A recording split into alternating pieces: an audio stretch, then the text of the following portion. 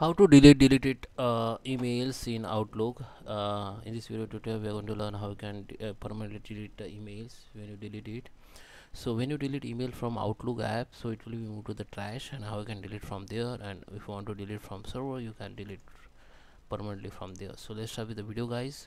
Before you starting, I request you, if you like this video, hit the like button, subscribe my channel, and don't forget comments below. So let me open Outlook here, and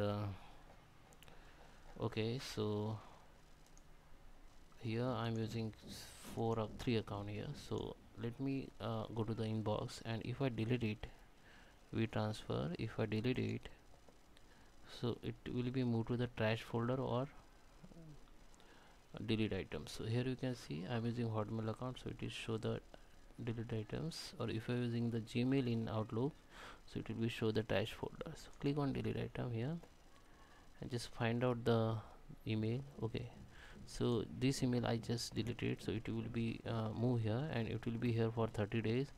After 30 days it is automatically deleted. So if you want to delete permanently, just click again, it will be permanently delete from here. And when you delete from here, so it will be there for 30 days in Outlook server or Outlook backup. So you can recover it, or you can delete permanently from there also. For that, you have to go in recovery, delete items from server. Just click on here,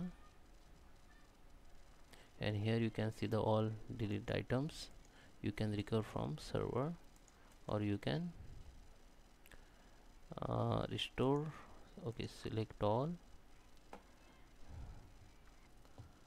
Okay, so if you want to delete from here also, just select emails, or you can select all, and click on purge selected items and click OK. So this option will become here, that this selected item will be permanently deleted from this folder. If you continue, it will not be recover this item. Just click on OK. So all folder deleted, all your deleted emails will be deleted permanently now. So guys, I hope you like this video. Please subscribe me. Thank you for watching.